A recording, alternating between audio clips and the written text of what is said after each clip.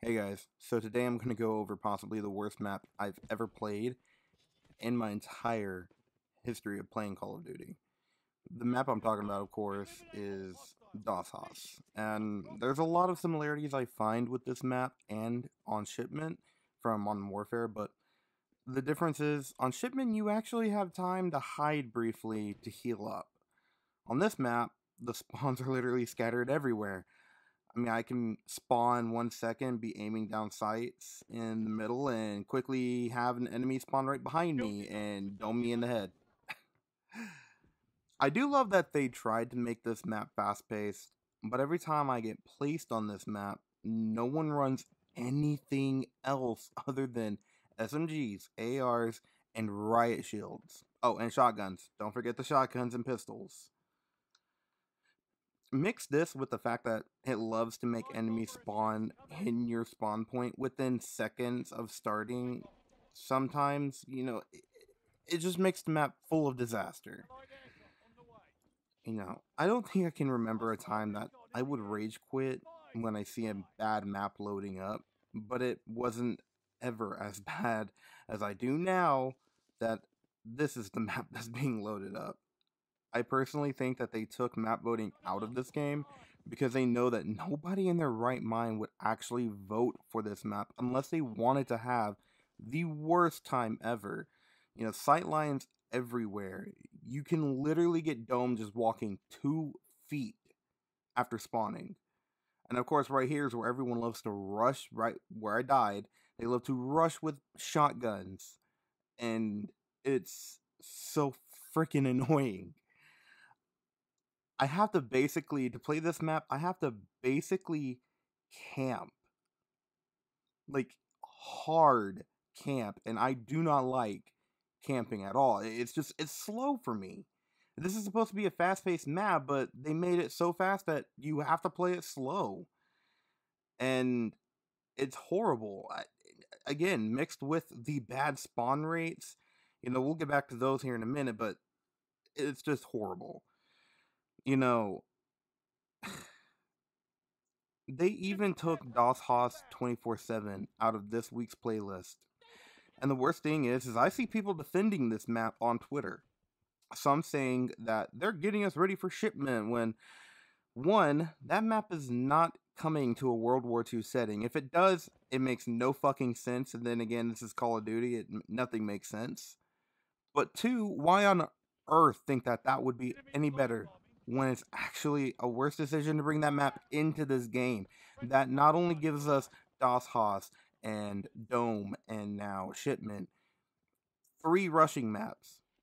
I don't mind rushing maps, but make the spawns fix. Like, just fix the spawns.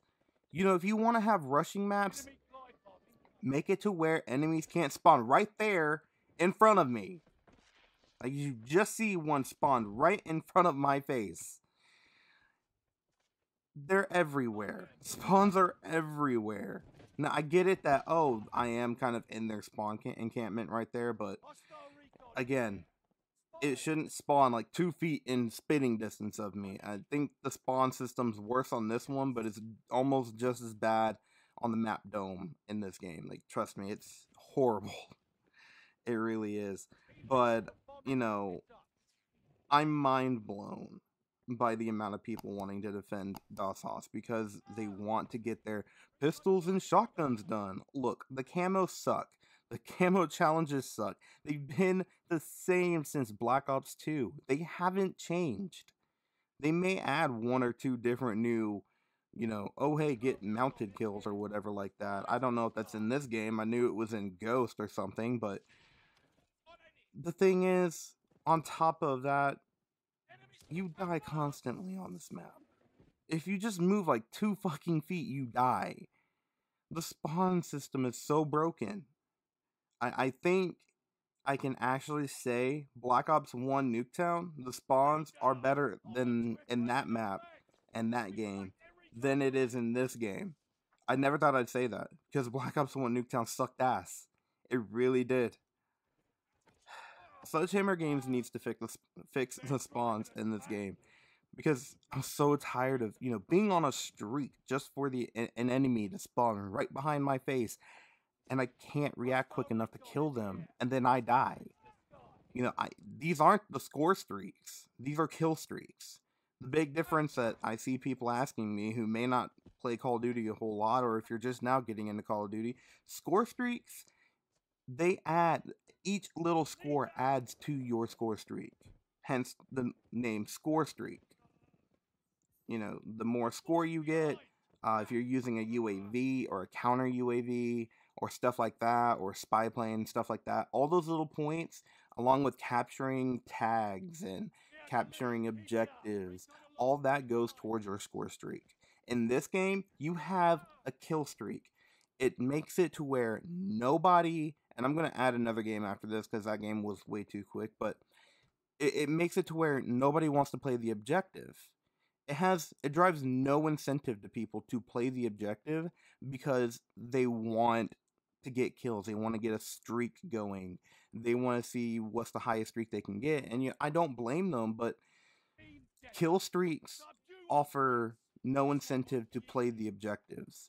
You might as well just if you want to have kill streaks, allow an option for score streaks for when an objective based game mode comes up, and it forces you to play with the score streak, because it forces people to play the objective, because not only do kills go towards their score streaks, but so do all the other stuff, such as capturing objectives and picking up tags and stuff like that, all that kind of stuff. And then when you play a game like TDM, where there is no score streaks to pick up, or no objective, but to just kill the people, then offer kill streaks.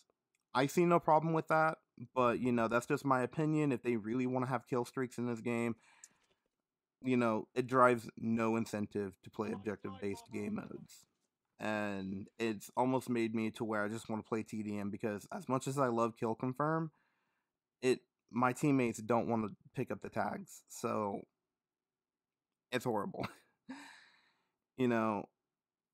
It's just, I'm really losing hope, really, because recently Battlefield 2042 came out, it released early and everything, and people are saying that game is really bad as well. It released unfinished.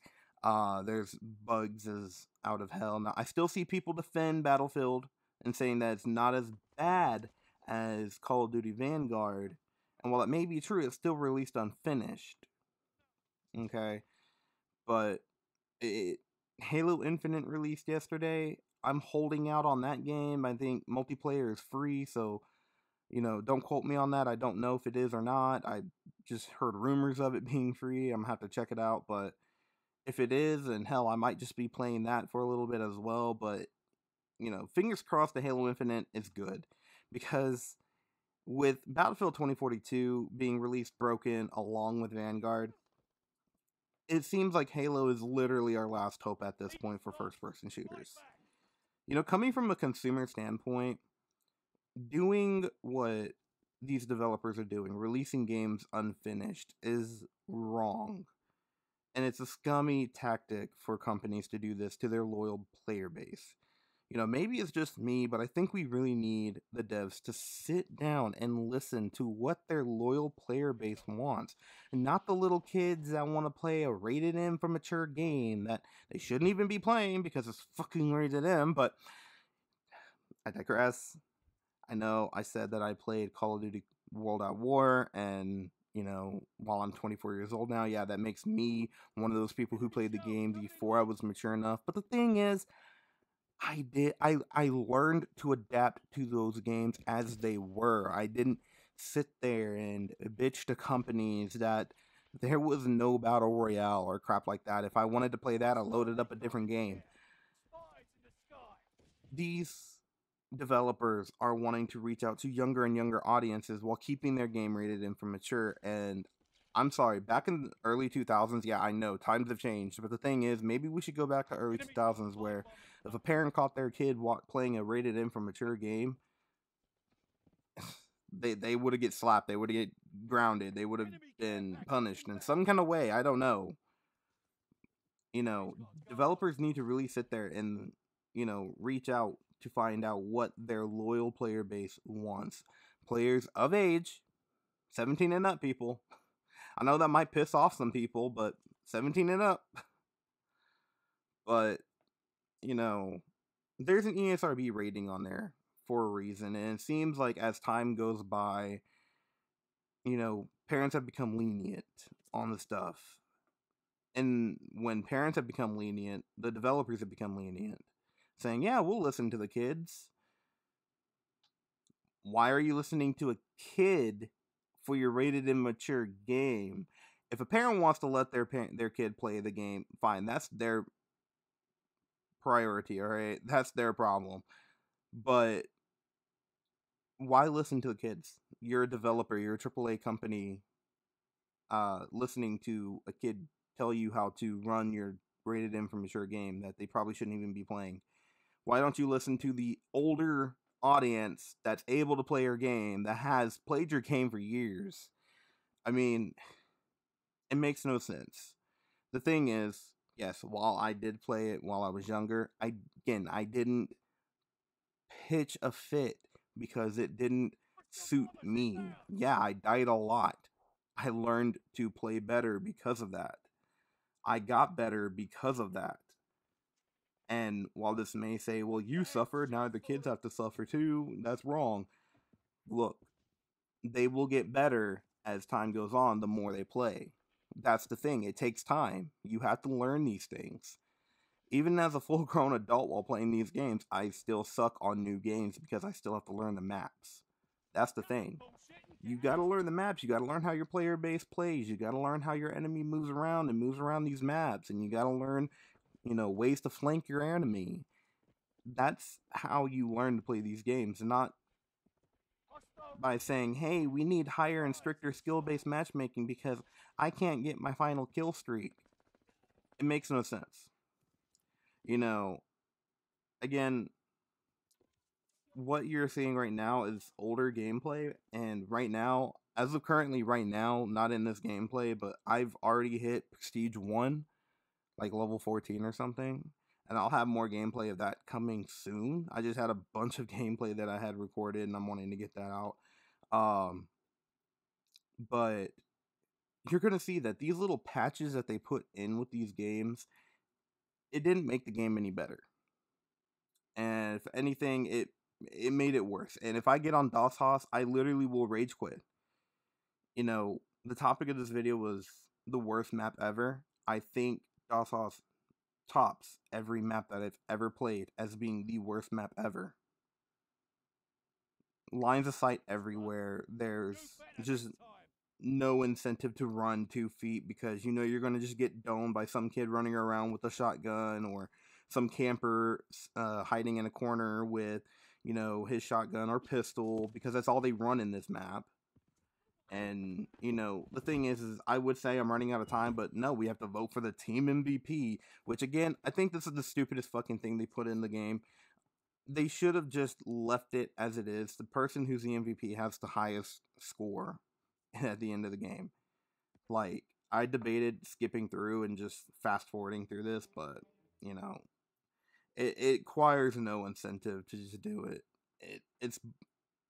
I'm mind boggled. That's all I'm doing. I'm mind boggled. And there's still people who want to defend Das Haus. So, you know, that's that. But I'm out of time, guys. I'll see you in the next video. Stay safe, and peace.